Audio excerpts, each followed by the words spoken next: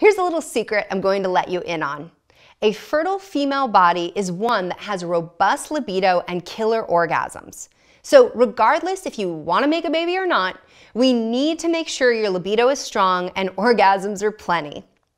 Besides feeling amazing, orgasms have incredible health benefits.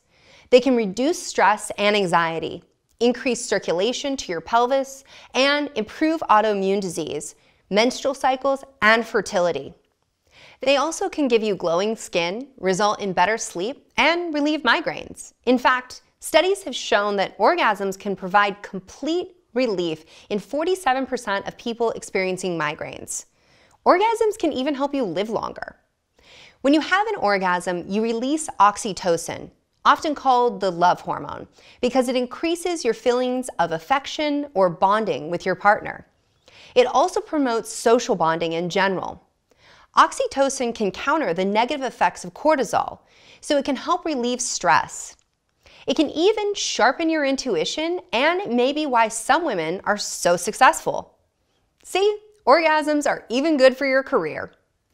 Research has shown that oxytocin can reduce anxiety. It's literally a miracle worker. Sex can actually decrease autoimmune symptoms and boost fertility. Our immune system has two branches, and those need to be in balance to prevent autoimmunity or changes in our immune response.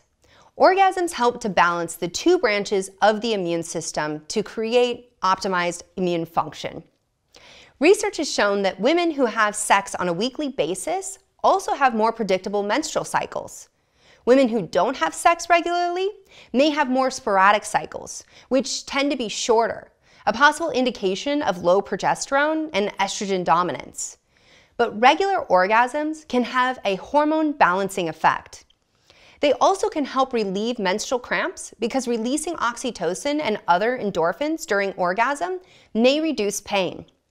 Speaking of pain, the next time you tell your significant other, "Not tonight, I have a headache," think again.